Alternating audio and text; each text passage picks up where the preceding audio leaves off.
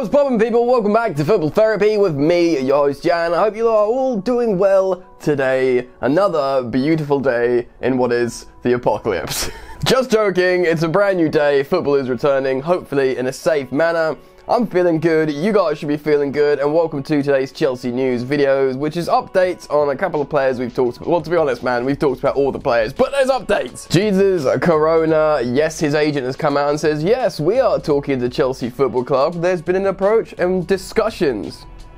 How do we feel about that? Versatile player, could help the squad, not overly exciting. But, of course, we know there's been an official approach also for Said Benrahma, who looks like he could actually be what we need. So that's good. And it does look like PSG have finally won the race for Alex Telles of Porto, long-time Chelsea target. But did they back off a little bit, you know, take their foot off the gas, let PSG come in because they were like, we're not so sure about him yet. And now, I guess, maybe Nicola Tagliafico looks like he could be the real deal. Maybe everything's working out for the best. Chelsea can get things right sometimes. So, we're going to talk about these players in today's video, give you the lowdown, express my opinion on the players, and then ask for yours. And hopefully, we can come together in the comment section and come to some wonderful conclusions, man. What the hell?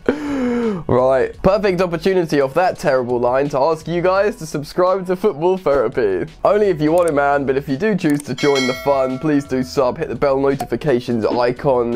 Why not like the video, support the movement, man. Alright, let's get into it. So, let's talk about forwards, wide forwards, wingers, whatever you want to call them. Starting off with Jesus Corona. The 27-year-old Mexican is an incredibly versatile player. He's been playing at fullback, but he's very comfortable playing as a forward on the flanks. And to be honest, as a sort of versatile senior player, he could be the perfect, well, sort of ideal player Frank Lampard is looking for in terms of the fourth winger. If he's not expecting to buy any starters, having Ziyech, Pulisic, and with a backup in Hudson-Odoi, he could be looking at another backup in the shape of Jesus Corona, really versatile, but also can help him out at fullback in terms of just generally strengthening your squad. To be honest, man, it could be quite a smart pick. Put yourself in the head of the manager for a second and out of the head of the football fan. And to be honest, having that kind of player to help you out of a tight spot probably makes a lot of sense. And the agent of Jesus Corona has come out and said, yes, man, we are talking to Chelsea. Confirmation, the discussions are there. So we know this is very real. And to be honest, man, if we sign him, it will be really difficult to get hyped on this particular player just because he's not a superstar name, he's not really young and up and coming. But I would feel safer knowing that Frank Lampard's got one of his players that he wants, that makes him feel more backed up in his approach. Do you see what I'm saying? And if he can offer that, great, more backup as a forward, as a winger, like, you know, Pedro's gone, Willian's gone, Jesus Corona comes in, younger, fresher, like I said, can play at fullback, got that more sort of programmed brain for playing different places on the pitch. That is really good, and it means he can tackle as well. If he can play at fullback, the dude can tackle. Having a winger who can tackle, that's only a good and helpful thing, especially in a league that's as combative as the Premier League. I'm down, generally, and it's nice to hear it's sort of the discussions have been confirmed, but personally, I, like many of you, would prefer Said Benrahma. 3 years younger than Corona at age 24, the Brentford winger looks absolutely superb. Yes, playing down in the Championship, but you know what, man, he could be more proven to play in the Premier League, maybe, than Jesus Corona, purely because the Championship is considered a very physical league, like the Premier League. So I think I'd be more inclined to go for Said Benrahma. Like I said, younger, very tricky winger, scores a lot of goals, gets assists. Again, he'll be happy to come to Chelsea and be the rotational winger because not only is it a massive jump in size of club, he's going up a league. To be honest, a lot of clubs are probably in for Said Benrahma. But he'll easily double, hell, maybe even triple his wages at Chelsea, even as like a rotational winger, so you can imagine that will be massively appealing.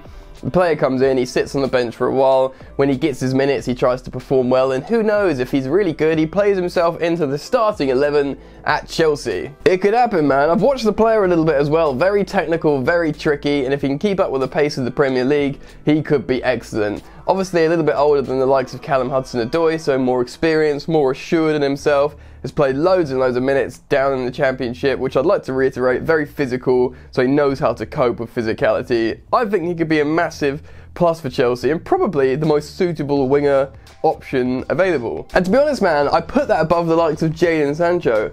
Hear me out. Jadon Sancho would be a superstar, top-tier, marketable winger signing that you would have to start every game and, you know, upset either Ziyech or Pulisic or someone. Chelsea are looking for a rotational winger. I've talked about this before. Saïd Benrahma would be happy to be that.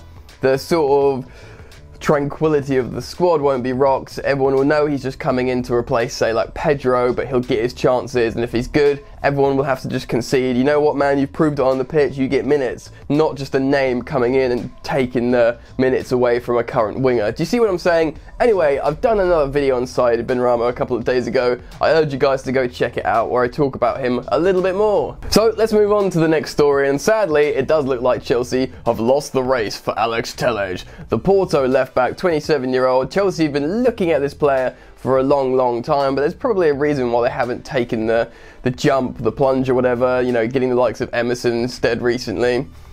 It does look like Telles is going to go to Paris Saint-Germain. Player probably doesn't mind, he's going to earn loads of money there and probably win loads of titles, certainly domestic titles.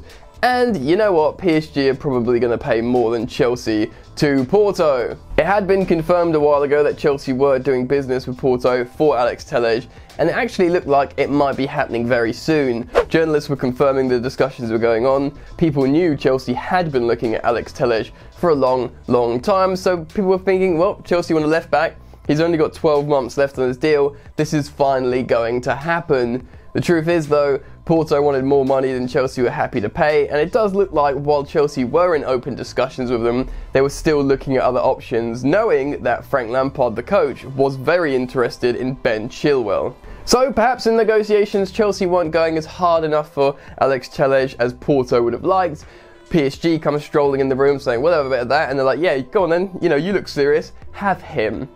Leaving Chelsea's in a difficult position in many ways, so they're thinking, Ben Chilwell, the gaffer wants him, but he's going to be too expensive, and Leicester don't really need to sell him. But fortunately, into the narrative recently enters Tagliafico. Nicola Tagliafico of Ajax is an excellent player, the same age, very good at going up and down, defending and attacking, and obviously Chelsea already have a flourishing relationship with Ajax because they've agreed the transfer of Hakim Ziyech. And maybe Agent Ziyech is in on this one, trying to get Tagliafico to the bridge. In terms of player profile target, in many ways he's the same as Telles, both 27 years old, senior, both playing a relatively competitive league, the Eredivisie and Liga NOS, so it's all about a similar level and actually quite similar in many ways, really.